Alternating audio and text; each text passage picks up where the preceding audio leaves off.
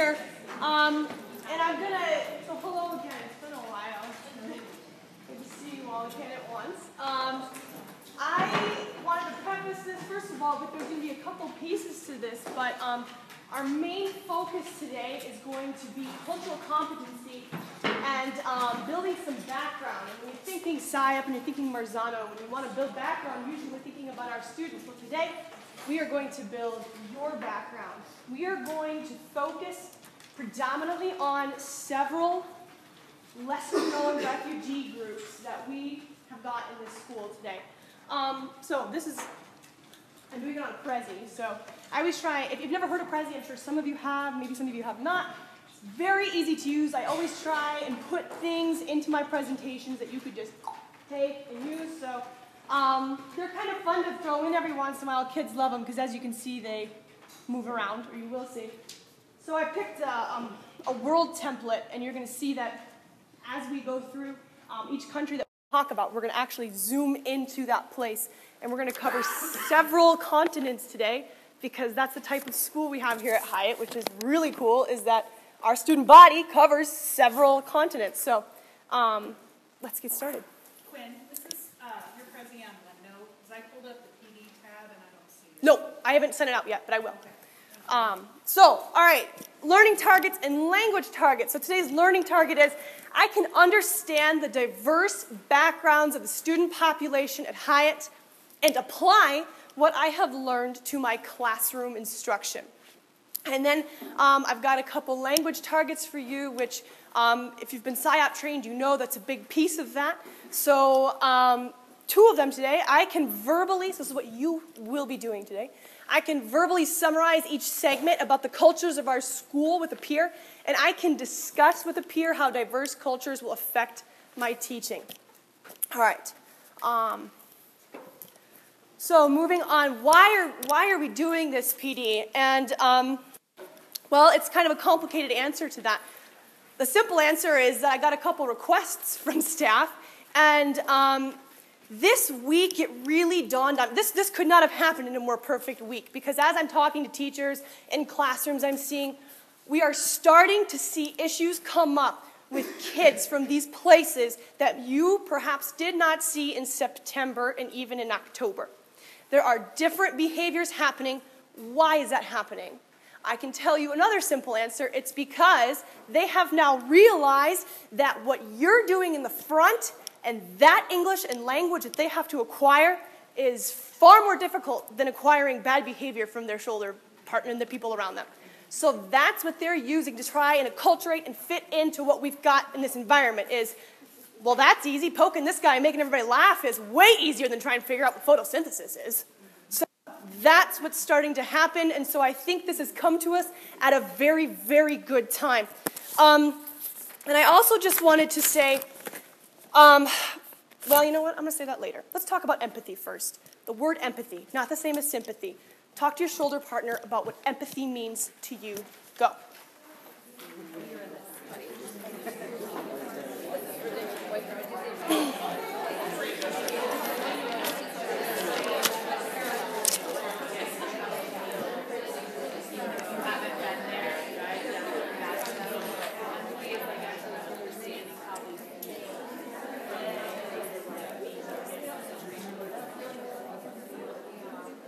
All right, so let's hear it. What did you talk about? What is, now of course, yes, it's on the board in pink, but I want to hear what, here's the one thing about Prezi, you can't cover things up with other things or else the pink would have filled it up. But tell me, what did you talk about with your colleagues? What is empathy to you? Anybody? Yeah, Julie. Putting yourself in someone else's shoes and trying to relate to them by understanding, or trying to understand what they've gone through. Exactly. Very good. Anybody else talk about something a little different or put it in a different way? Empathy. Different from sympathy. When you think of sympathy, it's feeling sorry for someone, right? You feel sorry for them. That is not necessarily what we are asking you to do for these kids. What we are asking you to do is to show empathy, which is the ability to understand and share the feelings. So that's what we're going to do today. We're going to dig into these cultures and these places and these ethnicities that we don't know so much about. They're not up on the headlines on CNN. And we're going to figure out what does this mean for our classroom? You've got a kid from here who's got a background that is starkly different than what you are trying to teach them. How do you scaffold and give them what they need to be successful? What background do they even have? Well, we're going to figure that out today.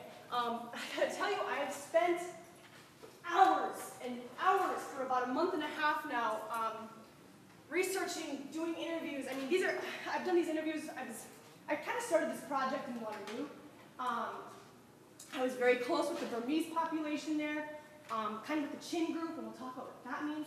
And so then I came here 2 months ago, and it's been hard for me to leave them. It's been hard for them, for me to be here. Every time I'm back in Waterloo, I always go over there. But, so for me, it's very important. I have to dig in and figure out exactly who are these people? Where do they come from? What is happening in Burma that they are here? And there was a moment in my teaching career where that really dawned upon me how important it was that I educated myself. And for me, that was what I used to, so for 4 years, I taught nighttime ELL classes to adults at Hawkeye Community College 2 nights a week, so for 4 years. Among other teaching, I was teaching during the day in one of the public schools, and at night I was at Hawkeye. And so I remember my first month or 2 months there, I had come up with what I thought was this brilliant activity. As first year teacher, I was like, I'm gonna write a textbook, this is amazing, I'm gonna put this in, they're gonna hire me, everybody's gonna want me to come speak in their schools, I am amazing, So I was like, all right, and my group, I had a lot of Qynne. We have Qynne in the school, which is an ethnicity in Burma. And they are typically and they'll tell you, a playful group. They like jokes, they like to laugh. They're just fun to hang around. I can't really put it any other way. That's their culture, that's who they are. And in class, they were always participating, they loved being there. And that night, okay, here comes my great activity. I was like, the Qynne, they're gonna carry this one. This is so awesome. And it just fell flat. And I realized very quickly it was because my Qynne were just down and out. And I thought, what in the heck? I have the greatest activity ever. Why is this happening? They just kind of sat there. They were like, the mood was ruined. My students from Mexico, from El Salvador, Guatemala, from Africa, they were like, well, they're okay. It's obviously not great if they're, because they were like leaders. So I go home that night, and how selfish of me. I was angry. I was like, why? Why were they not involved? Like, I even thought, this is your fault. This was great. Boy, did I get hit in the face the next day, because I got an email from my boss that had said there was a fire in the refugee camp that they came from. They had friends and family members die that day. Die. And I was so selfish to think that it was me, my fault, blame it on them. And I just, here I was angry that they weren't participating in my activity when I should have been commending them for being at English class that night. And it was from that moment on where I have become so passionate about this and about the minorities in Iowa, in Waterloo, in Davenport, in Des Moines. And I try and be more active and educate myself and help you guys so you don't have to go home and do all this research. I can give it to you. You can ask me these questions because I've got it all here. So for me, that was like, I have to know these things because this is directly affecting my classroom. So I'm going to help you do that today in this PD. So we're going to build our own background knowledge about these kids, about these places. You're going to learn so much today. And you're going to think, oh my gosh, Qynne, how am I ever supposed to keep all of these groups and ethnicities together? Well, I'm going to send you this and you can look. And just Google. I mean, it's out there. CNN doesn't put it up in their headlines for a lot of these places, but you can find it. Trust me, I'm looking at it every night. How do we differentiate our teaching for these kids? I mean, it's already tough to differentiate. Now you got a kid from Somalia, a Qynne kid from Eritrea, you've got a kid from Mexico, you've got a kid from El Salvador. I mean, now you've got all these different backgrounds. How do you tap into all of those schemas and teach content that is just nothing like they've ever experienced before? We can talk about that. Probably not so much today, but when we do one-on-ones we can talk, or through email, just catch me, I'll always come help you with that. And then, just to get a better grasp on students' experiences and to become a global citizen. These are people that live in our neighborhoods, friends with our children. We need to know about them. They live here. They're not going anywhere. They're here to stay. And we need to figure out who they are so we can help them acculturate into this community that we have here. So, Now I need to go over a few things before we start. This is a focus on the Hiatt student population. I scoured through ELL documents and tried to figure out who do we have here? Where are all these kids from? And it goes so much more than just what country they're from. You're going to see that soon.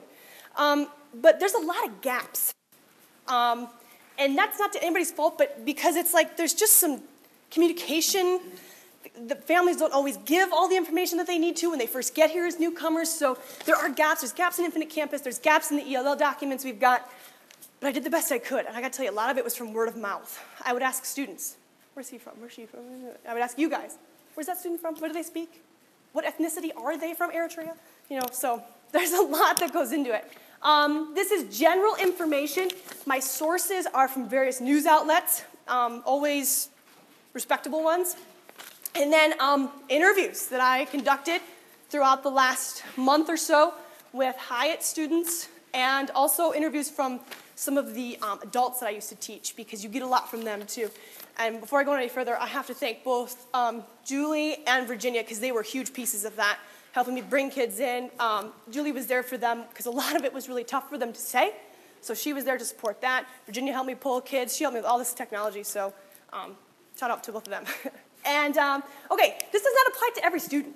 You know, just because you have a kid from Eritrea does not mean they've seen these things, done these things. It doesn't mean that. Every kid is unique and they have a different story. So that's where it gets into, you kind of have to get to know them. Some of these kids are from South Sudan, but have never stepped foot in South Sudan. You have to keep that in mind. But it's still very much, and you will hear, still very much plays a role in their education and in their personal lives, that they are South Sudanese, even though they've never been there in their entire life. Some of this is going to be very hard. I don't know any other way to put it. I mean, you know, I live in a tiny studio apartment downtown, and I'm reading this stuff in it for the last month, and it's hard. Like, I mean, there were nights I just had to put it away and go to bed because I was like, I can't look at this anymore. So some of it's going to be hard to hear, but at the same time, I think it's necessary. So just be aware of that when we get into this. Some of what they said was hard to hear. Yes, Julie's on her head. Yeah, let's stop. This is what I could get from you guys, from them. And there's probably more. And you're probably looking at this list and saying, I know kids from more places than that. And if you do, I need you to tell me, because we need to get a decent list compiled of this. And again, it's just hard because families don't always know or say. Or, for example, the Burmese families, they'll ask them at the Newcomer Center, where are you from? Thailand. Well, they're not from Thailand. They're Burmese who were born and raised in Thailand because that's where the refugee camp is. So it's kind of hard with some of this. These are the 16 that I could come up with in a month and a half. The blue are countries that we're not going to talk about for several reasons. One, I don't have the time, so I'm going to combine some of them. For example, South Sudan and Sudan are Ethiopia. Those two are very related, so you're going to kind of get that all at the same time. Another reason why I'm not going to talk about some of the blue is because these are the ones you hear about in the news constantly. Iraq, Pakistan, India. We know what's happening there. We've got that.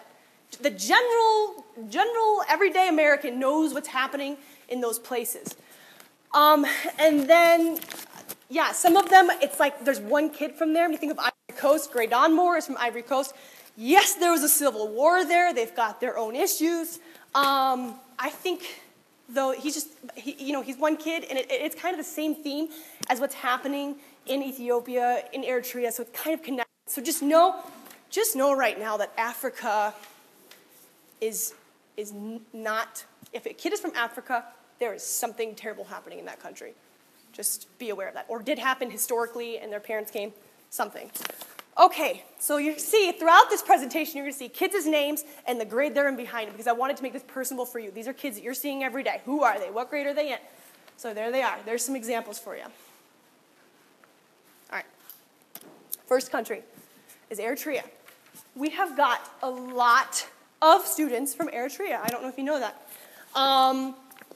Now, I talked about before how you cannot just label these kids Eritrean. He's Eritrean, she's Eritrean, Eritrean, Eritrean. It goes so much deeper than that. In Eritrea, to take my notes because it's a lot of stats, there are 9 major ethnic groups in Eritrea. We have 2 of them at Hiatt. They're the Tigrinya and they're the Kunama. Okay? There at the top, you see a list of kids, Asaliagos, Jeremiah, Agnesis. These are all Ephraim. Those kids in blue, Salikena, they are Kunama. They are Kunama kids. The kids in red, Jordanos, Johannos, Birzaf, they are Tigrinya. And let me tell you, does that mean something to them? It 100% does. Okay? They are more than just Eritreans. The Tigrinya actually are an ethnicity that's also in Ethiopia. So when you ask a kid, they're used to saying, I'm from Eritrea now, because that's how we label them. But when they're in Africa, I'm Tigrinya. Doesn't matter which country. It could be Ethiopia, it could be South Sudan, they could be in wherever. Eritrea. That is an ethnicity, and they see themselves as, we are a team. I'm not necessarily with that country. Okay? So, the main languages in Eritrea, remember I told you there's 8 ethnicities, and we talk about that. Typically, they're named for the same thing. Their language and their ethnicity has the same name. So if you're Tigrinya, you speak Tigrinya, and you are Tigrinya. If you're Kunama, like Asalihagos, like Jeremiah Boto, if you are Kunama, you speak Kunama, and you are Kunama. Okay, so the main languages of Eritrea are Tigrinya. That's number 1.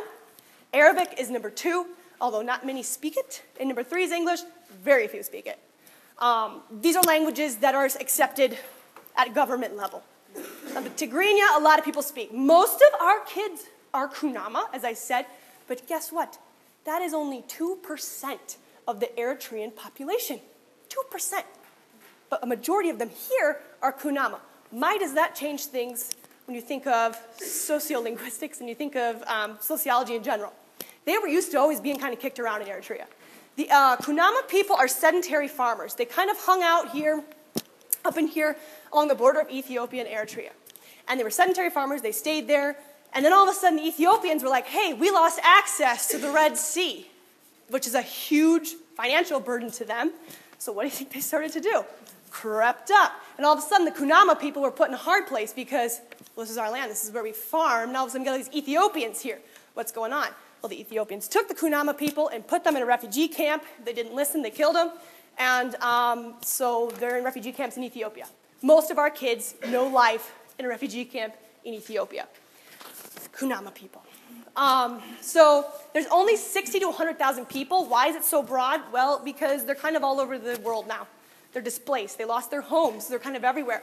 And the sad thing for them is that when the Ethiopians crept up into Kunama territory, the Ethiopians were like, these people, they're lesser humans to them. Like, what good are these people? Just throw them in a camp. Now, the Tigrinya people, who are Jordanos, Johannes, I'm not saying these kids, but this is their group, okay? They kind of reside throughout. They're the majority in Eritrea. This is like 50% of the population, the Tigrinya, like 50%. They're the majority. And they saw these Kunama people as like, what? The Ethiopians are there. They must be working together. Oh, traitors. How could they do this to us? They're supposed to be Eritrean. And now they're working with the Ethiopians. Guess where they stuck? The Ethiopians take all these Tigrinya people, they take all these Kunama people, and put them in the exact same camp with all this tension. What do you think happened? Well, I can tell you what Asaliagos and Jeremiah Boda told me what happened. They beat the crap out of them is what they did. The Tigrinya outnumbered them big time. Sticks, rocks, anything they could throw them. Asali told me a story about how he and his aunt, they had a school at the refugee camp, and he and his aunt and some other of his friends spent a lot of time cleaning it up and making it look good because it was crap. I mean, what kind of education do you get in a refugee camp? It's not a very good school. So they cleaned it up. Well, the Tigrinya caught wind of this, and it went that, destroyed it, just flattened it. So this is the kind of life that they lived in Tigrinya, in the camps in Ethiopia. So it wasn't easy, and it's been a hard transition for them here, I can tell you that. If you're seeing behaviors, here's why, or could be a reason why. Because there, if they messed up, they were getting slapped, they were getting kicked by their teachers, they were getting... Asaliagos told me that they would take this pencil and they would squeeze it in their fingers and it would like crunch their fingers. And he said, they don't do that here, do they? I said, no, they don't. So guess what that means? All of a sudden you see these behaviors coming up. Well, there's an answer for you for that. Okay, so about 1,200... Yeah, no, don't do that. Don't do that here. Not okay. Sorry. So there's about 1,200 Kunama in the U.S. I'm going to give this to you, this whole presentation. Please click on the culture part if you want to learn anything about those specific cultures. And now I have a question for you. Is there something from this information you will keep in mind when teaching a child from this cultural and linguistic background? What is it, and how might your teaching be effective? Now with all this new information you've got, 9 ethnicities there. Kunama, Tigrinya are the 2 we've got here. Tigrinya were always the dominant. They come here now, and I was talking to Bizarre, and she's like, yeah, used to be surrounded by Tigrinya. Here it's like Americans and Kunama. So it's a whole different, that's a whole different ballgame for them. It's been hard for them to adjust as well. So talk with your groups. What does this mean for your classroom? Okay, go ahead. Yes. Yes, although, I'll talk about that later.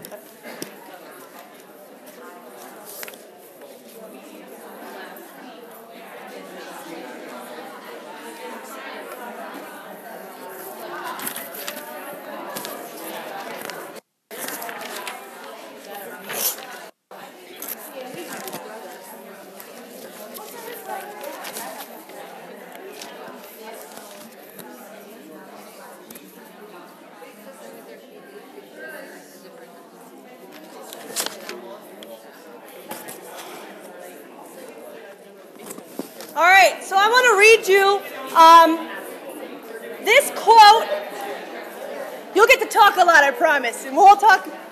There's going to be a lot of buzz about all this, I think, when this is over. But, okay, I want to read you a quote from Asali Qynne. Okay, Asali Qynne is an 8th grader. I think he got here in the last year, right, Celeste? I think, last year. Okay, so this is a quote from Asali Qynne. If you want to go to the bathroom, they always say no. My grandma is there. It's kind of all over the place. It's a quote. We don't listen. We fought every day. We throw rocks. Tigrinya are Arabs, and they hit us because we moved to Ethiopia because we were fighting every day. In America, mostly we friends. We play. Some Tigrinya here, sometimes they hang out with us and they play with us. Other kids, they still say, why you guys move here? Go back to your country. We was like, we don't care. The bad Tigrinyas, they live in the jungle. If you go there, if you want to eat something, they're going to cut you and hit you. We not living in the jungle. The other Tigrinya, they live with us. Ethiopian people cannot move here because they don't have a card. They moved from Eritrea to Ethiopia. We learned Tigrinya. When we came here, we forgot to speak. In other words, he doesn't speak Tigrinya anymore. So that's just one snippet. And actually, Asali and Jeremiah gave me, they were just like floodgates. Out they came, and out came all this information with it. Asaliagos, we got whooped by the teachers. If you're late, they're going to be like this and hit you on your hand. With the pencil, they're going to squeeze. If you're late or get in trouble. If you want to go somewhere, you have to have your ID card. If you don't have that, you go to jail and you pay money, like my aunt. Our school, we cleaned it up. If you go there, they're going to hit you. We cleaned up our school, and they came and messed up our school. So this is their experiences. This is some of the things that they know. So I've got more quotes from more kids. If you're interested in hearing, I can certainly tell you. Okay, we're moving. Okay, Somalia. We got a lot of Somalis. Here they are. Mohammed Aden, Hassan Hassan, Hamza Hassan, Abdiab Shir Ahmed, Abdihiram Sharif, and Abdullahi Sharif. Okay, so there are some Somali kids that we have in this school. The main language, Somali is different from the other ones we're talking about here today, and here's why. 85% of their country is Somali. There's not an ethnic thing happening there. It's not about you're this and I'm that. This is a completely different thing.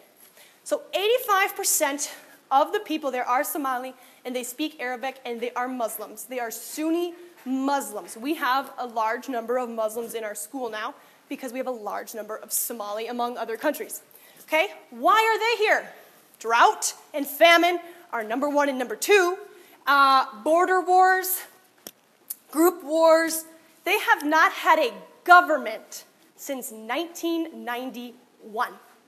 No government. What does that mean? Complete lawlessness. You can get rid of murder, rape, robbery, you name it. There's nobody there to hold you accountable for anything. Which has then allowed for this group called the Al-Shabaab to come in. Al-Shabaab means the youth in Arabic. It is a group, a large group of young militants who have come together in the name of extremist Islam.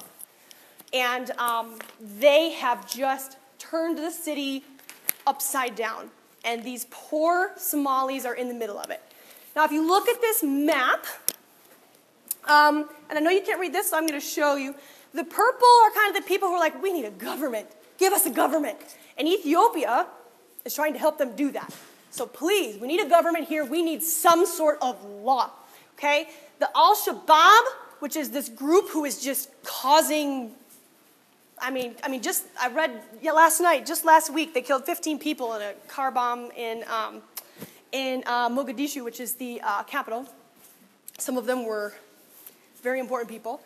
And so they're in the blue. They were in the bigger cities, but the African Union, which is essential for what's happening in Africa right now, came in and kind of took them back out. So they're like, we got to do something about this. They cannot have the big cities, and they got them out of there, which is good. So they're this group is in the rural area just causing absolute havoc, okay? So what does that do? You've got no government. You've got this militant group out just killing civilians and people. If you're not this type of person, we're going to kill, And so what happened is you've got this big rush to the refugee camps. And along with that, there hasn't been rain in like 2 years. And there's no food. So there's a huge, huge issue there. 400,000 Somalis have died, and 45%, almost half, is displaced. They are no longer there. They are somewhere else in the world, some of them being here at Hiatt. Many Somalis deal with major PTSD, especially if they had any association with the Al-Shabaab. Refugee camp life was also not easy for these people. You should never do this, but if you wanted to rank difficulty in refugee life in the camp, these guys right down there for the toughest. There's no food, there's no water, there's no medicine. It's very, very hard for them to just survive right now. So we've got a number of these kids. A lot of our kids here were born into the refugee camps, some of them not. Some of them remember life in Somalia. I interviewed a couple of Somalis. And again, you can look at the culture there, that culture piece on the bottom. But now I'm going to give you a scenario instead of a discussion. Here's your scenario. Okay, a student in your class makes this comment because, unfortunately, in the United States, we have associated any sort of violence with ISIS, whatever, we think, oh, they're all, and that is absolutely not the case. They are good people. I have many Muslim friends. They are wonderful people. So, what do you do if you hear this comment in class? And I put it up here because I've heard it before numerous times in classrooms. Not here, in Waterloo. But, okay, so what do you do? All Muslims are terrorists. They only want to kill people and force their religion. Some kid just, that comes out.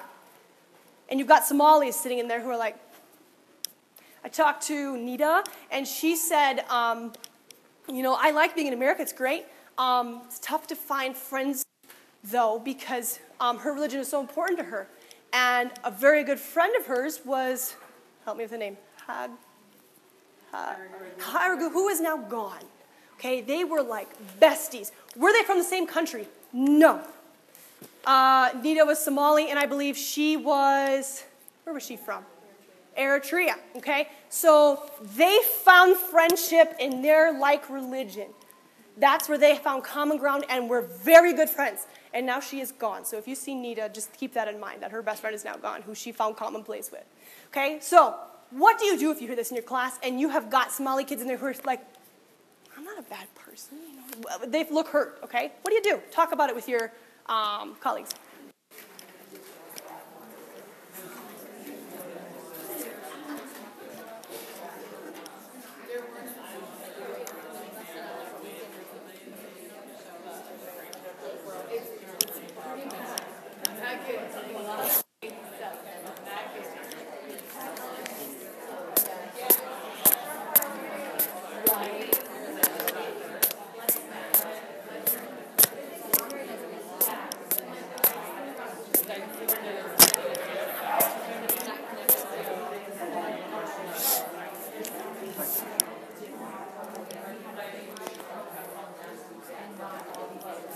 Okay, does anybody, I'll take one answer. Does anybody, what do you say to something like this? I mean,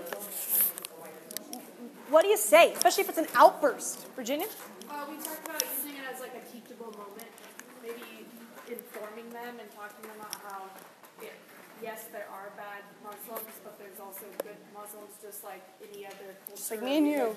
Yeah. Yeah. Like everybody, I mean, there is always common ground.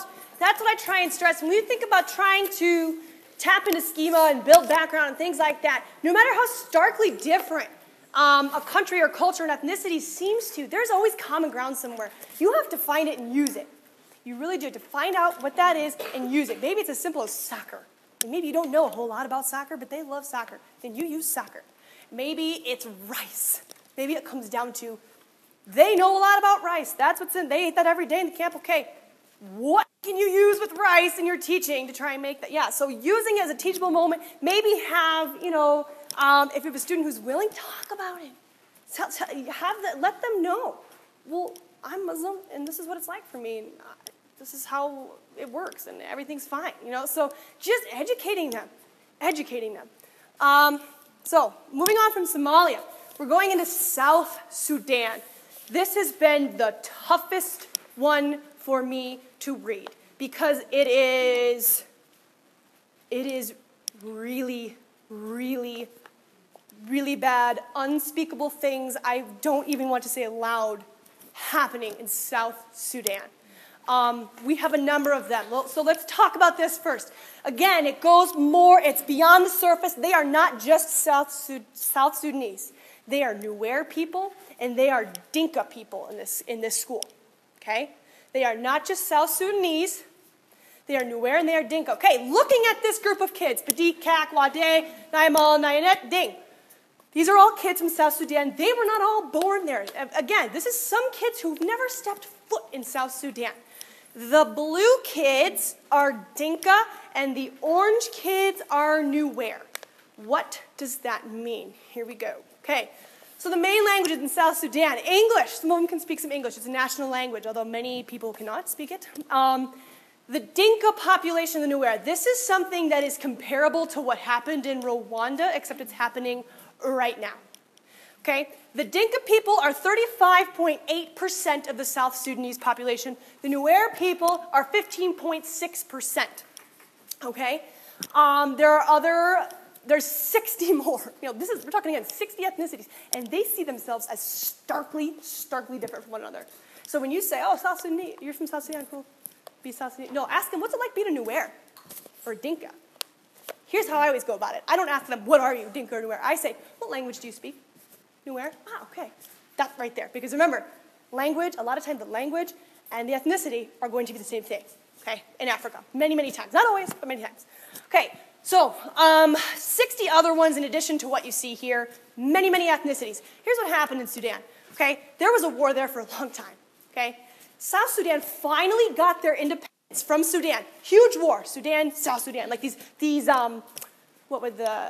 rebel groups, what you call it. So there's the Sudanese and these rebel groups from the south. We're always fighting, blah, blah, blah, okay? So then in 2011, they got their independence. They are South Sudan. They are a nation. They are the youngest nation in this entire world. Things were looking up. It's like, all right, here we go. We're a country.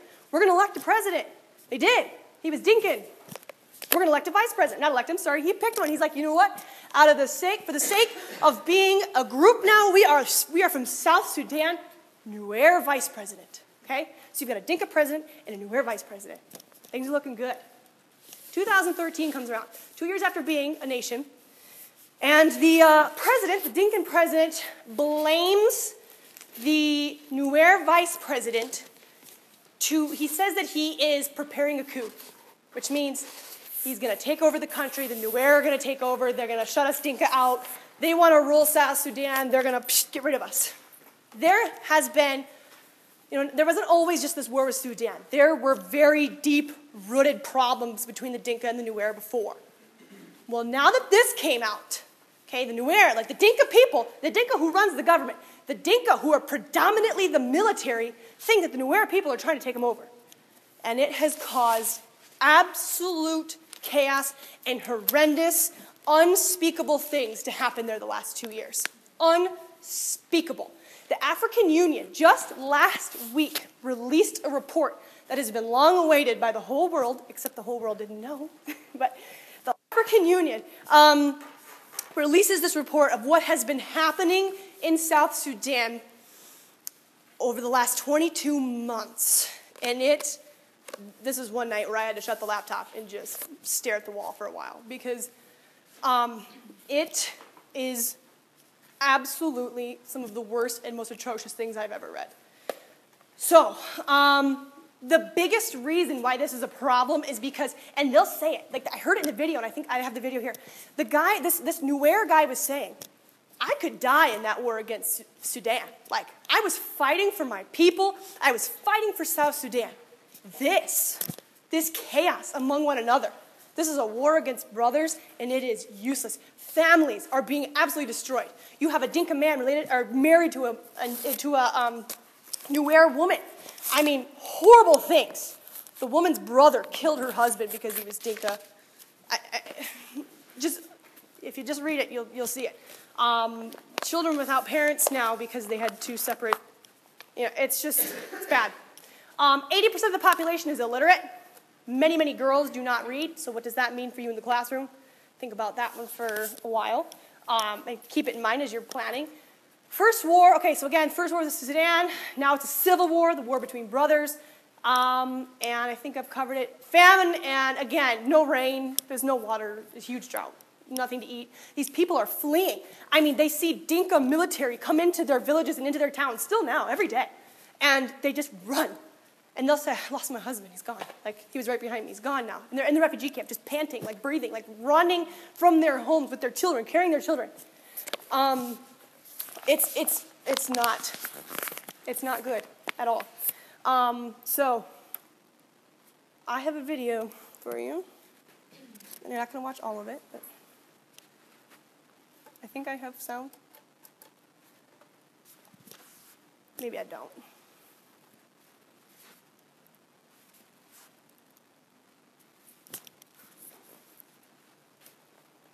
Maybe it's not even going to play. Well, you know what? You can watch it on your own, right? I don't know what to... Yeah, well, I'm going to send this to you guys too, so take a look at it. I really want to see the Burmese one, though. I do a Burmese one. Oh, wait. But no sound. Wait. Still no sound. Sorry, I should have checked this. Are these plugged in?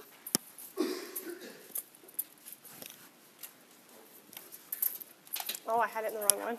That's embarrassing.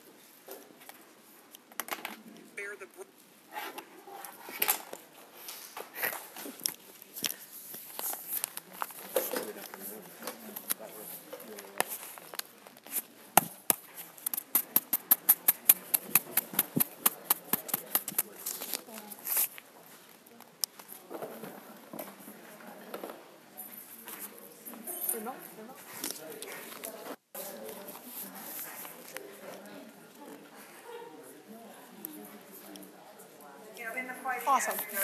Thank you. It is the people, the regular citizens that often bear the brunt of all this. And you spend some time talking to them. Can you give us an idea of what people are going through there? We're talking about tens of thousands of people, never mind those who have already been killed and their families in mourning. This is from 2013.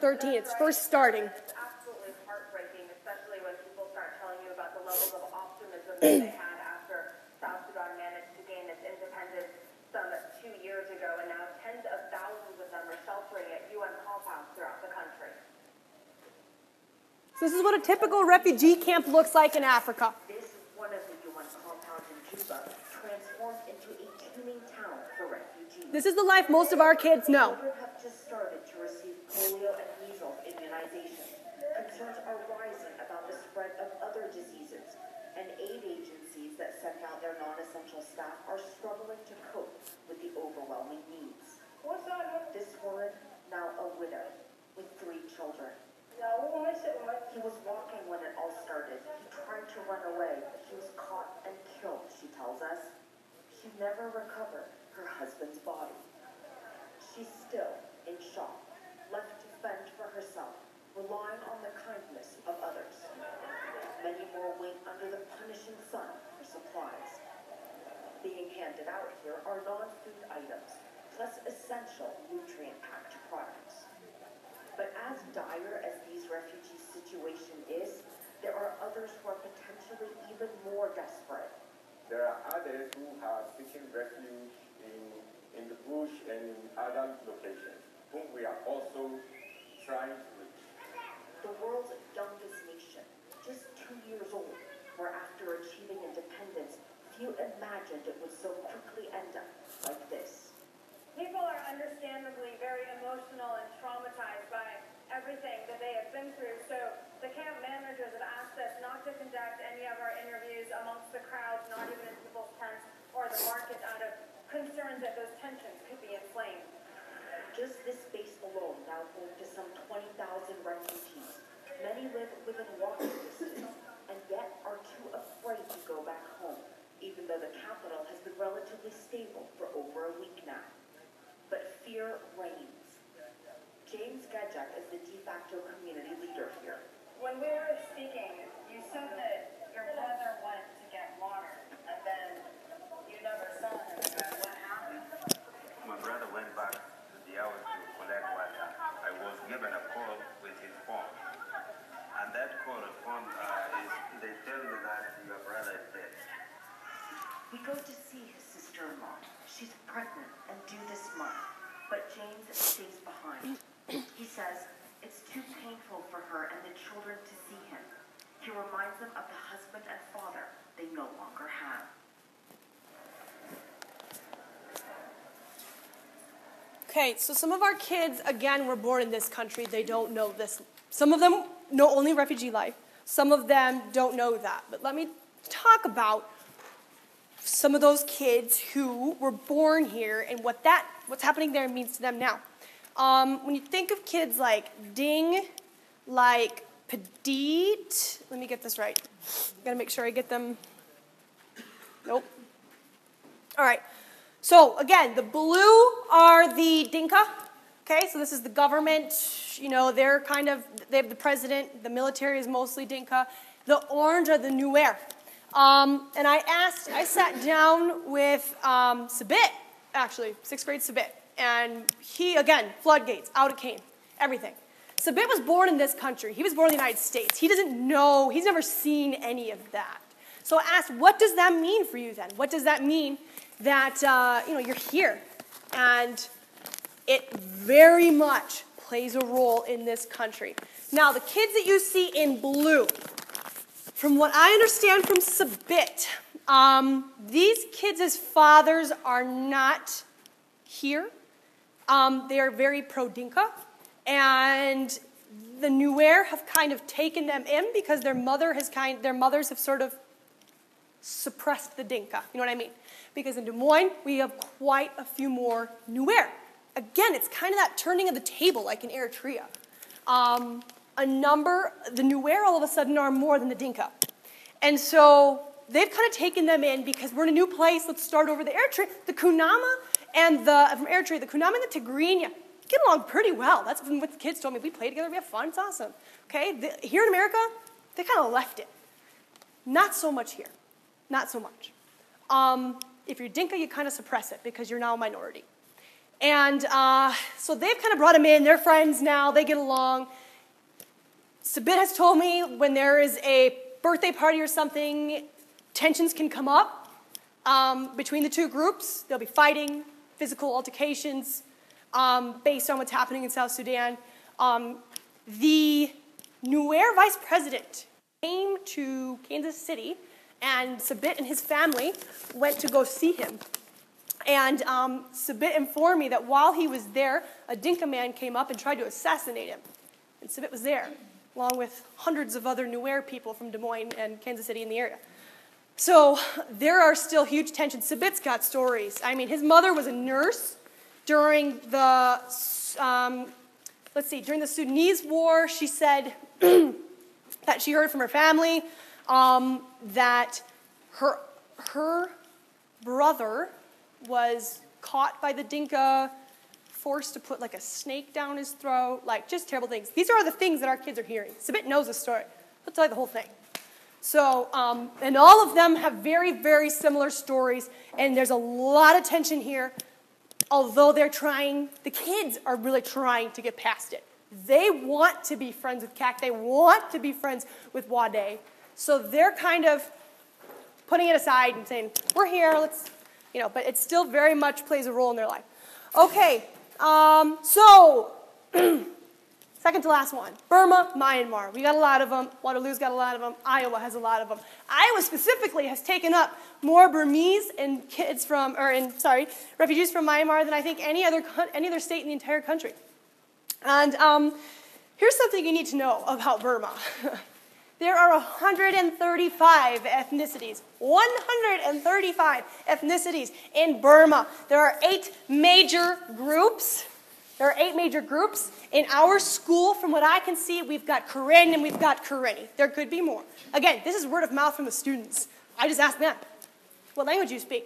Qynne. Anybody speak Karenni? Yeah, people speak Karenni. Who? I type it down. Okay, so the blue are Qynne. Muki Pa, Bluso, Christy Pa, A Da, A Potabo, A Tabo. Those are Qynne kids. Some is a Karenni kid. Here's what's happening in Burma. The government, which is run by the Burman, it gets a little confusing. The Burman, B-U-R-M-A-N, which is 68% of the population, again, huge majority, are going through and doing a Burmanization of the ethnic groups, of the minority ethnic groups.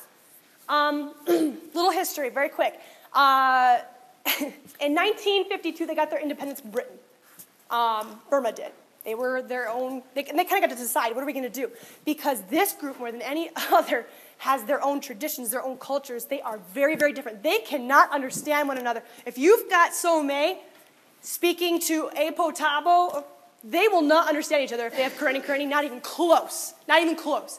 2 starkly different languages. How do they speak together? Burmese, which is taught in the schools, which was enforced by guess who? The Burman, which is 68%. Who controls the government? Who controls the military? Okay? So, lots and lots of problems here for hundreds and hundreds of years. So they get their independence from Britain in 1942. The Burman convince all these other little groups, hey, why don't we make one Burma, and after 10 years, you guys can kind of separate out and become your own nations. You'll be the Qynne, you'll be the Karenni, you'll have your own countries.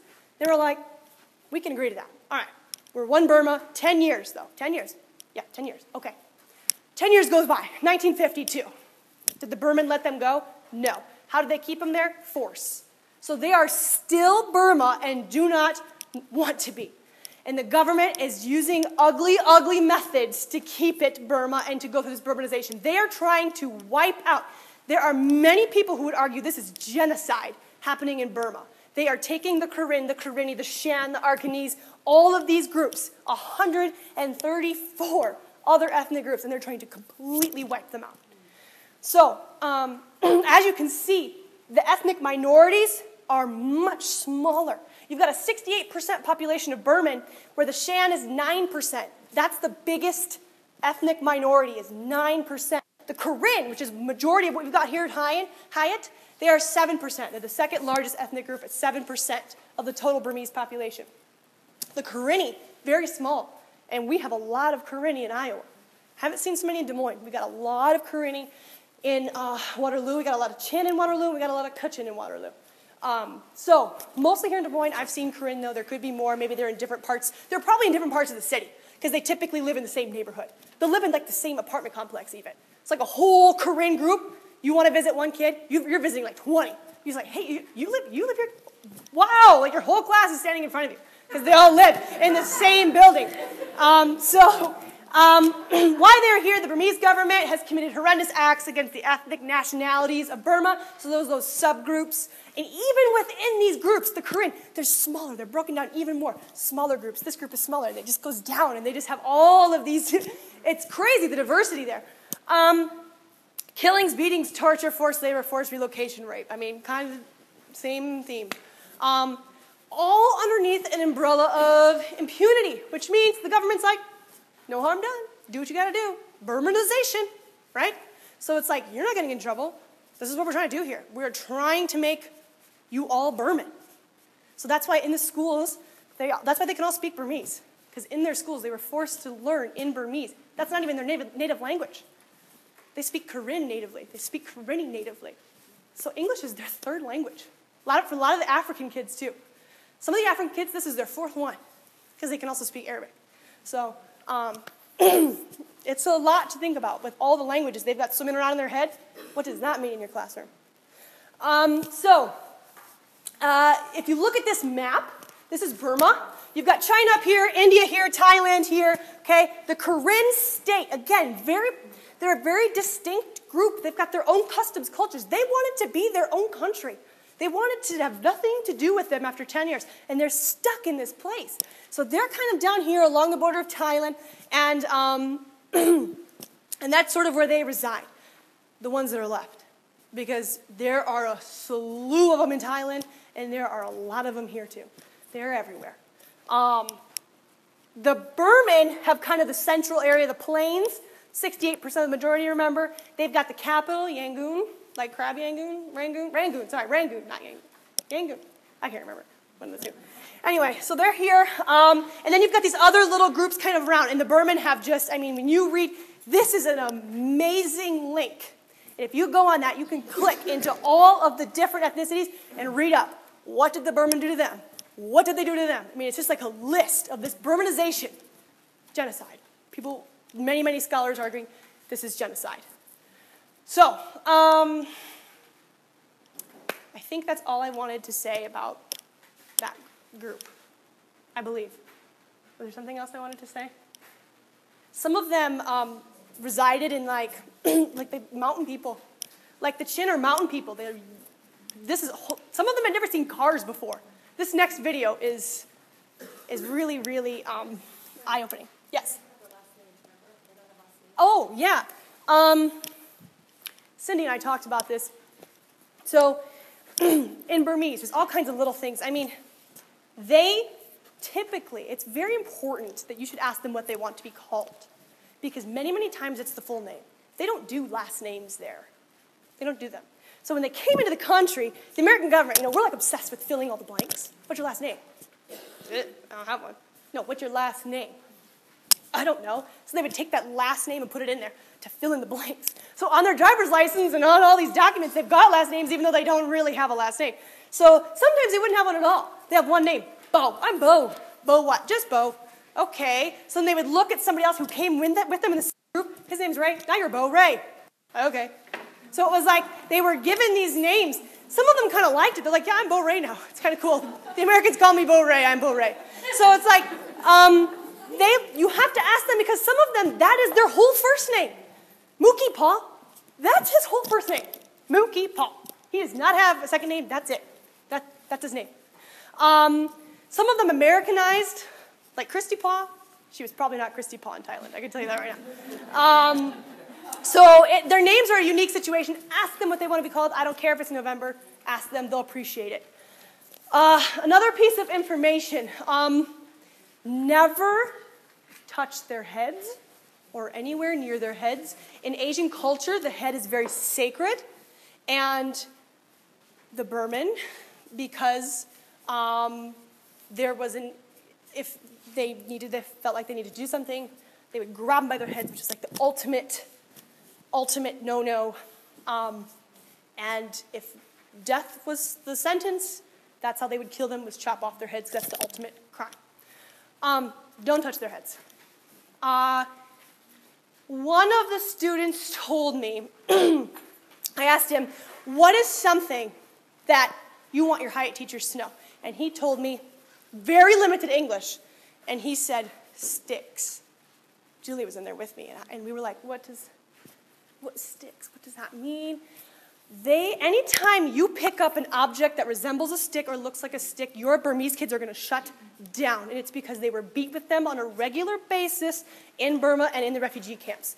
So if you've got a ruler, a metric thing, swing it around, I mean, anything like that, they're done. They're not looking at you. They're down and out for the count. There's no learning happening. Watch the sticks. Be aware. Put them down. Don't even touch them. Okay?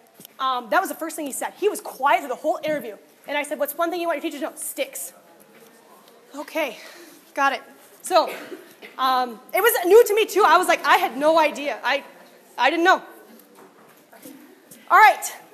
I picked this video because this is a pure and absolute perfect reflection of what all of our kids went through. All of them. Coming to America. You are going to be amazed. When they're in these refugee camps, they learn they're coming to America. All right. Here we go. A lot of them were born there. A lot of our kids only know refugee life. Some of their parents were born into the camp. They were there for a very, very long time. Some of them not so long, some of them longer. They have and I have been told this before, and you get to see it here.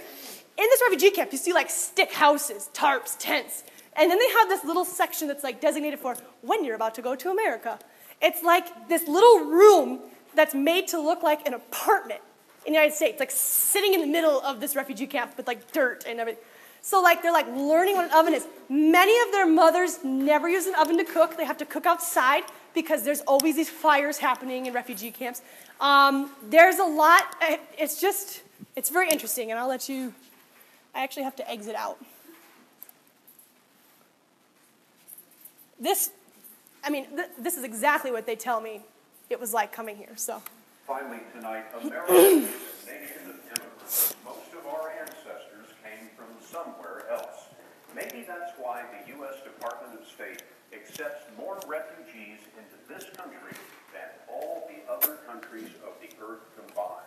72% of the people who are resettled as a result of war or persecution are welcomed here. We wanted to show you how, so we asked Seth Doan to catch up with a family that fled the long civil war in Burma in Southeast Asia and arrived in a strange and wonderful place today. The Ali family landed in Syracuse, New York today. Refugees from tropical Burma. They came with no coats, no savings, just an American dream. I'm just hoping for a job, Mohammed told us, and a better life for my family.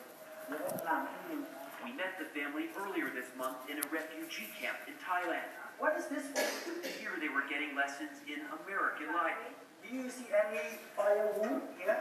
Mohammed's wife marveled at an oven. And we have hot water, cool water.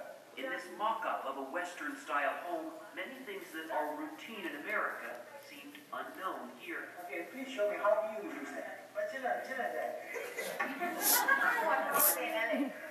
Mohammed came to this camp of 47,000 when he was just 15. There are more than a dozen of these camps along the Burma border.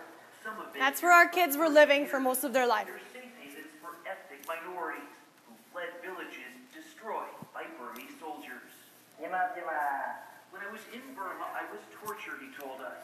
Burmese soldiers discriminated against simple people like us. I just could not bear it anymore.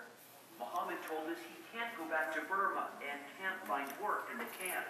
For him, the only option is to leave for good. Since 2006, around 55,000 Burmese refugees once living here in Thailand have been resettled to the United States. 20,000 from this camp alone. The majority of the students have lived here longer than 15 years. Sarah Kaufman works for the International Rescue Committee, which helps prepare refugees for the culture shock of life in North America. They learn about employment, finding a job, the education system, U.S. laws, transportation, international travel, a lot of different things. In a relatively short period of time. Maximum 5 days. Do you have a place like this at home? What they lack in practical skills, Kaufman said, won't prevent them from succeeding. Many have strong family values to take care of their children, they value education. These things will be useful in the United States. I would like to have a better opportunity for my family, Mohammed told us. I hope for a better life and equality. Today, he and his family took their first steps toward that American dream. Seth Doan, CBS News, Thailand. The United States government usually supports a refugee family like that for about 90 days. And then it's like, good luck. So, there's a lot of groups here in Iowa, actually, because we have such a huge population of Burmese that help the Burmese, and Bark is the big one. There's other smaller groups. So if you want to ever get involved, or your kids to do something on a weekend, you think about doing some volunteer work. Just basic things that we would have no idea. They have no idea. I can't tell you how many times I spent getting rid of bed bugs out of these complexes. Like, just things like that. Like, it's just issues. So many issues that, and just unknown information that you can give them. Simple things you've known your whole life. So keep that in mind as you're teaching these kids. That was their life. That camp was their life. Many of them had never seen a car, let alone they got out and there was snow. That's what one kid said. I looked at the floor, there was snow. There was white in Iowa. I asked what the first time was like when he came down. I looked at the floor, there was white. It was the first time I'd seen snow, anything like that.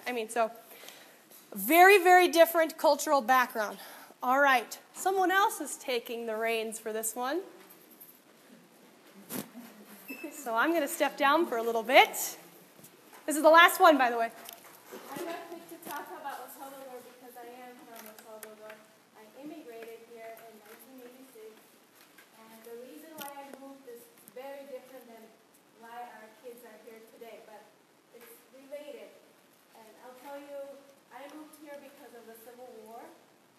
In the 80s, there was a lot of violence going on. Sometimes I didn't get to go to school because schools would shut down because there would be fighting between the Salvadorian soldiers and the guerrilla who was trying to take over El Salvador, bring in communism. There was a lot of bad things that I didn't personally see, but I saw on the news. I would get scared when I would go out and see planes flying by because I thought that they were going to bomb our house. So that's one of the reasons why our family decided to move to the U.S. We didn't all move at once. My parents moved here first, and then they saved up so that they could send money and send for us and come to the U.S. So a lot of people, a lot of families from El Salvador moved here during the 80s. But what happened after that is the Salvadorian kids were joining gangs here in the U.S. And unfortunately, those gangs, those kids got in trouble with the law, so they were deported back to El Salvador, and they brought their gang ideas to El Salvador. So, because over there in El Salvador, the police is not as organized as here in the U.S. They're also corrupt, so they were not able to control these gangs, and they spread it all over the country. So then what happened is that our young students in El Salvador were threatening to join these gangs. They were threatening them and their families to join the gangs. And so here's another wave of immigrants coming over. And that's where our kids fall in. Like Tania, Carla, Diego, Kimberly, they moved here because of this gang violence. When we were interviewing, we're talking to Kimberly and Diego, they told us that when they would walk to school, they were threatened by these mareros, is what we call the gangs. And they would tell them that if they didn't join the gangs, that they were going to go after the family. And Kimberly told me that in America, she still feels that they're going to come after her. So that's really sad to hear that she's still worried here that they're going to come after her and her family. And I just want you guys to know that I would like for you guys to teach your kids that they don't have to be so afraid of the gangs here in the U.S., that they could choose, they could be protected, that they don't have to be in this situation like they were back in El Salvador. Our kids want to learn. They're very eager to learn. Unfortunately, over there in El Salvador, we were not required to go to a higher education. We're only required to go up to the 9th grade. Then we have to pay to keep going. So they don't think that they are required to move on and go beyond high school. So that's something. Or even beyond 8th grade. Yeah. Me and Clint talked about that. You guys need to discuss and talk about how you can help these kids know that they can move on, that they can go graduate high school and seek a career after that, that they are capable. Most of them don't feel like they are capable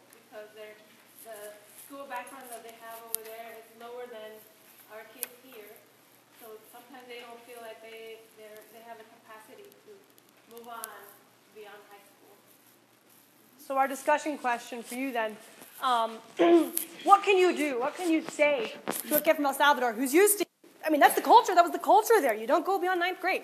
What do you do as their teacher here to promote that? Secondary education, high school, even further, trade school, university, whatever. What can you do? What can you say? Talk about it with your peers.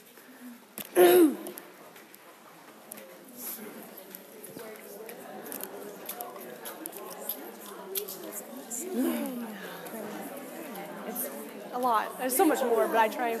It's hard to just narrow down. Yeah. Yeah. I wonder if it would be important to, just in a 3-sentence thing, like, so you think that the kids are here, like, life in America is awesome, right? And it's awesome when you first get here, but then you see how hard it is to learn the language, and you look around and you see what everybody else here has that you're not going to have. Right. And so... That's a good point. That's a good point. I could probably stick it in somewhere.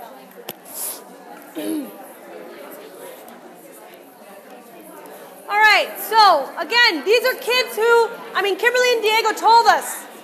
Kimberly and Diego were very honest, and they said, there were days when I just would not go to school. I wouldn't go to school because I had the fear that I was going to get jumped, and they told me they were going to kill my whole family. They said that traffic in El Salvador is out of control right now because they are petrified to have their kids even be standing at the bus stop, to be standing out there, that everybody is driving their kids to school and you can't get anywhere on the streets because everybody's in a car. You'll see later there's a link with a great article written by a woman who was just there, American woman who talked to a lot of El Salvadorian people. Worth a read. Okay, so what did you say? What can you tell a kid who thinks, well, in El Salvador I only had to go to 9th grade. Why do I have to go on to high school? What's in college? What? What do you say to them?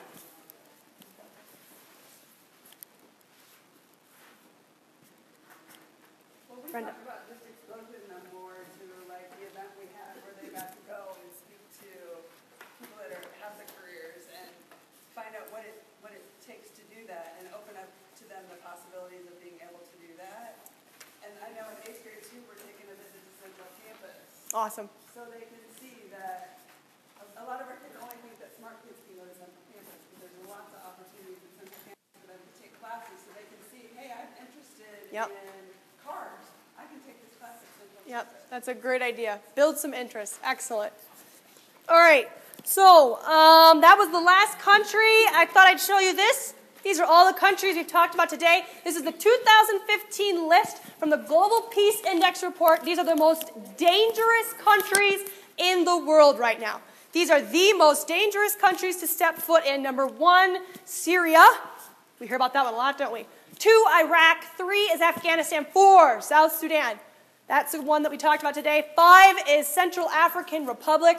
6 is Somalia, one of them we talked about today. 7 is Sudan. We do have kids from Sudan here. I don't know who they are. If you know who they are, let me know.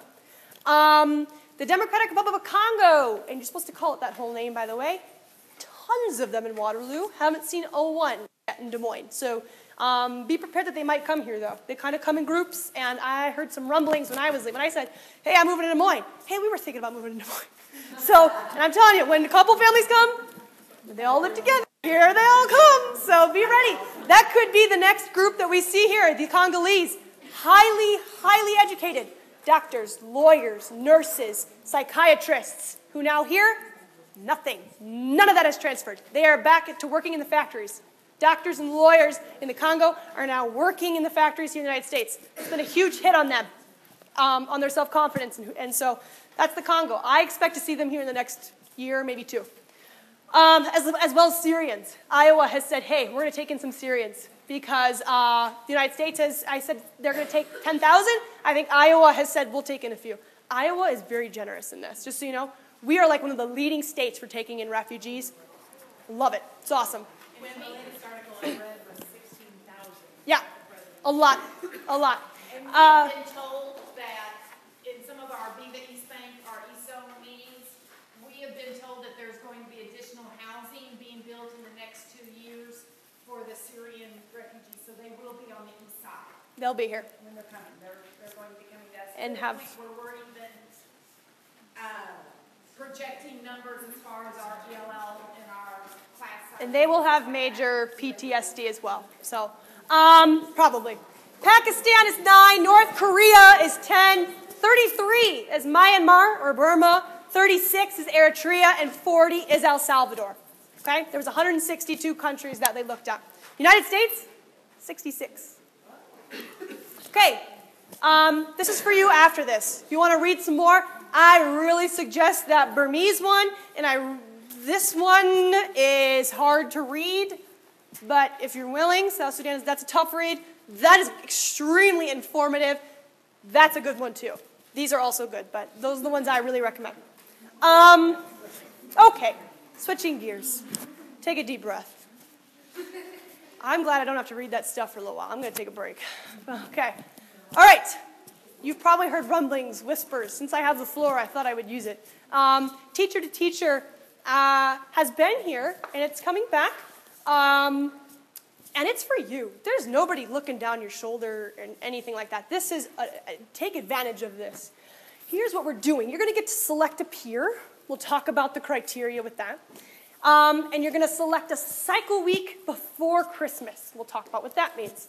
You're going to make a schedule for that week with your peer, a pre-observation, an observation time where you go see them, they come see you, and then you get together and you talk about it. You can stay in, there's your time for each of them. Could be more, could be less. I don't know. It's up to you and how much you have to talk about. We're asking that you complete one full T-to-T cycle, one by Christmas. So whenever, it's like 7 weeks to choose from.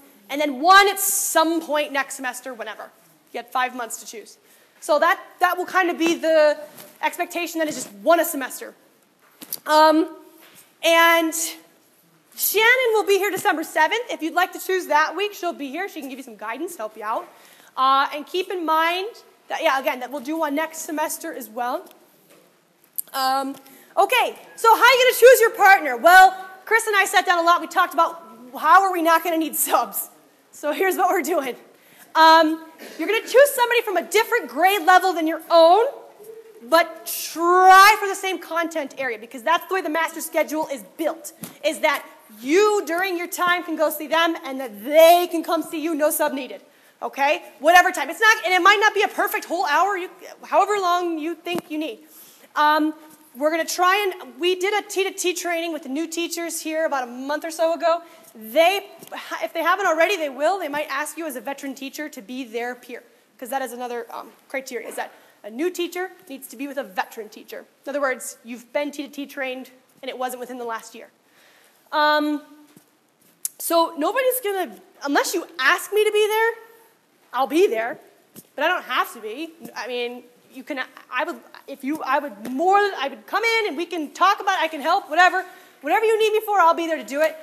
But really, so you're going to choose a peer, and you're going to email it to me by next Friday. That's the 13th of November. So start talking and making your team, which I'm sure you'll do as soon as you leave here. Make a cycle schedule, and just email it to me. Which week you're going to pick, I don't need anything more than that. Which week are you going to do? I don't need to know which days in the week.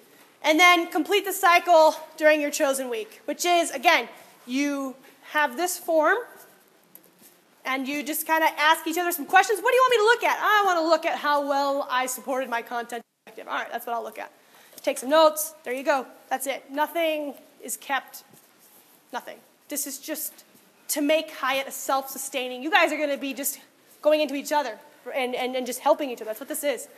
You're helping each other to become better teachers. And more so, the person who was observed, you're talking through yourself.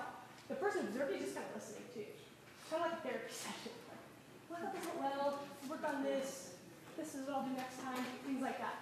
And so I'm going to email this format to you. Maybe you recognize it, maybe you don't. I can answer any questions about that.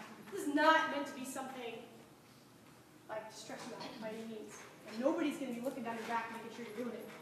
But there is, however, an opportunity for you to double up. And she's going to talk to you about that real quick. Those of you who have been in the district, you know that also a state requirement is that you do a peer reflection, at least, or peer observation at least one time in the year. So at the end of the year, what I have to do is sign off that all of the staff members have done an individual professional development plan, so that's why we have to do the ippy-dippies and that kind of stuff. If you're on cycle, I send that to district office and they randomly send to the State Department. I also have to send the peer reflection or the peer observation if you're on cycle, but I have to sign off that you've done one for anybody who's in the building. That is a different form, okay? However, the state accepts this form. So you have two choices. This teacher-to-teacher reflection and teacher-to-teacher observation is absolutely designed to be completely confidential between you and your partner. The peer reflection is not anything that is read by anybody. It's a sign-off that we've done it. If there would be an audit, they would come to me and say, I want Wilson and Windsor and Nelson. And I have to go through my files and pull their peer observation. That's the only time that it would be checked. You have an opportunity you can do 3 different things. You can do your first semester T to T, your second semester T to T, and your state required peer observation, if you like to do extra things. If you don't like to do extra things, you can make an additional copy of your T to T form, send it to me, and say on the top, please count this as my peer reflection or my peer observation. I can then take this and put it in your file, and the state will count that. So if you would like for this to count as your peer observation, just write that across the top, make a photocopy of it, stick it in my box. If you want to keep this confidential, let me know. I will get you a copy of the other form, which actually asks the same type questions. It's just going down instead of in boxes. You can do a third peer-to-peer or teacher-to-teacher reflection, and you can turn that one into me. Okay? Oh, I thought you had to say that. Okay. I was about to say, I think that's the first time you've ever asked a question. See if you ever sit in front again. And I think... Are you going to mail us that paper? I'm going to email it to you. And I have to say that even from this new position I have now, even on the opposite side of that, I've been in your guys' rooms, I steal stuff all the time from you. It's a good opportunity to see your peers teach. Learn from them. So there's so many good things that come out of this. So, and here's what I don't want you doing. I don't want you waiting until second semester and saying, well, I'm going to compare my 2 T-to-T reflections and see which one makes me look better. Okay? And I know there are people going, well, I really don't want her. This is simply, are you thinking about what's going on? It's not a getcha. The only time it becomes a getcha is if you refuse to do it, and then it gotcha. All right, now, third order. So if you have not been SIOP trained for the 6 new teachers we've got, some of you will be SIOP trained in the next month, some of you will be SIOP trained in the summer. And I'm going to start, I've had a lot of people talk to me about, I like SIOP, it's very connected to Marzano and the framework, so I can show you that. If you just want some ELL help, I am going to start like a book study, I guess. We can come together and talk as professionals. What do you need to know? What's happening in your classroom? What's happening in your classroom? Let's try this. How can I build bring in a lesson plan? How do I build background here? If you just need some help, I'm going to start some sort of group, like an ELL support group, and we can talk about anything. Maybe it's cultural stuff. Like, I do not know how, this is so, their background is so different. How do I connect it? I will be there to support you, and I'm going to do it in this way. We're looking into some things. If we need to, financial stuff, I'm going to look into Heartland AEA to get some credit, perhaps. I've got a number to call, thanks to Julie, who's in the back, by the way. And then we would just, if we ever needed the book, you've already got it. It's that same book that you were trained with. Just email me and let me know if you'd be interested. It could either be like once every 2 weeks from like 2:45 to 3:15, where we just, again, come together, and maybe you don't come every week. Maybe you're just like, okay, this week I need to be here and I need to ask you these questions. But I'm going to be there, and I'm here to support you. That's my job, you know. I'm here to help you with all of this. So let me know if you're interested, but I'm going to be looking into some of these.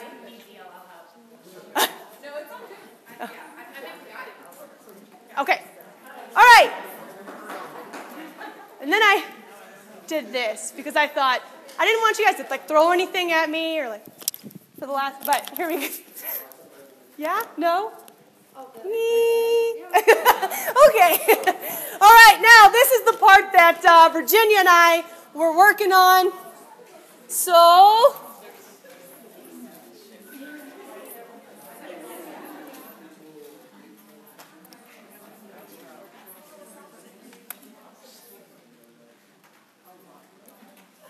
listen up. You might recognize some of these faces.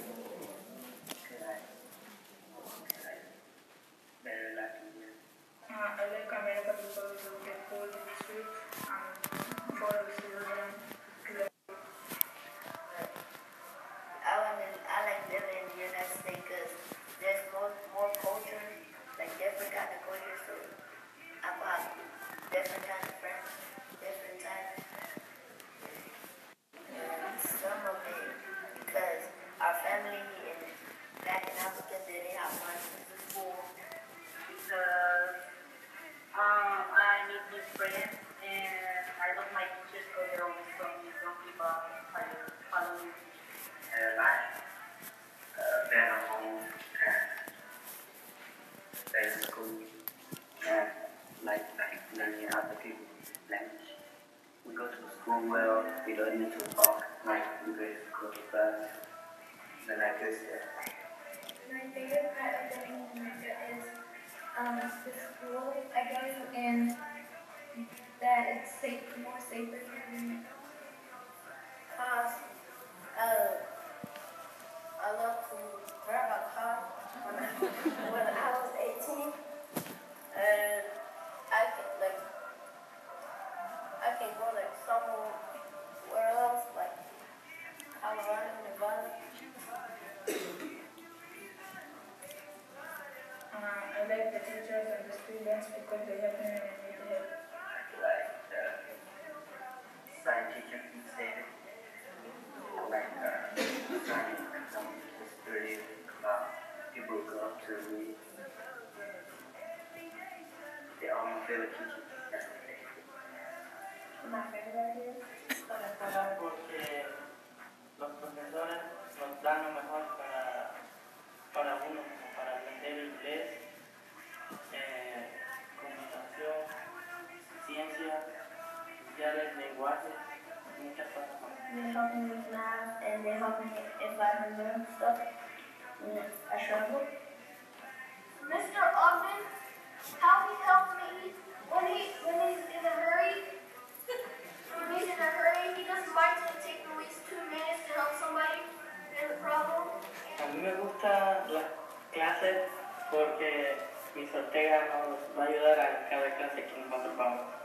I like my science teacher, Miss Doyle, and I like my social studies teacher, Miss Johnson, because it's more fun here, and I like the friendly. I feel more better here. My math class, because she teach me a lot of math, and she's helping me because I want to be a math teacher when I grow up. I like the most thing I like about Hiatt is last year Miss Rogers' class in art, because she teaches how to do origami and different types of art. I like Hiatt class. Mrs. Wilson teach me New York.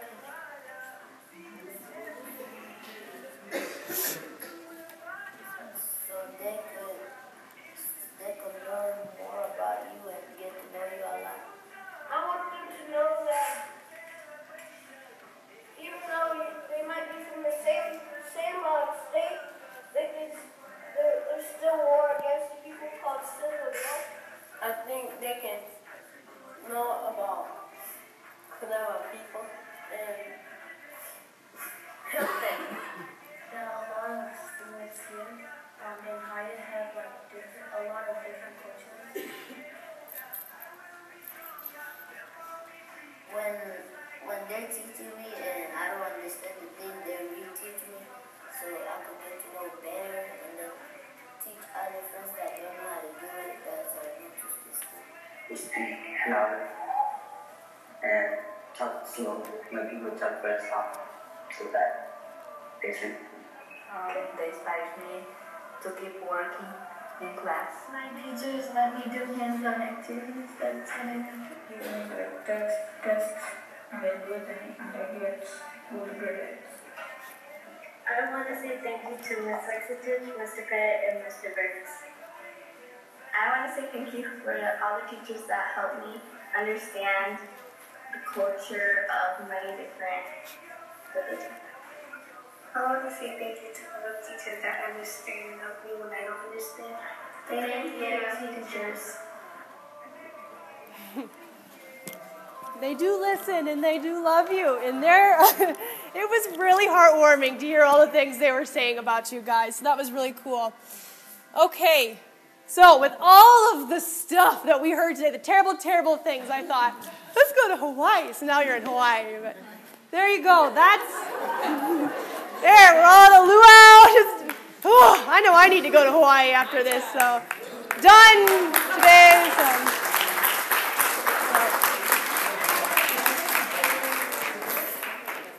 All right, I guess. Go ahead. Yeah.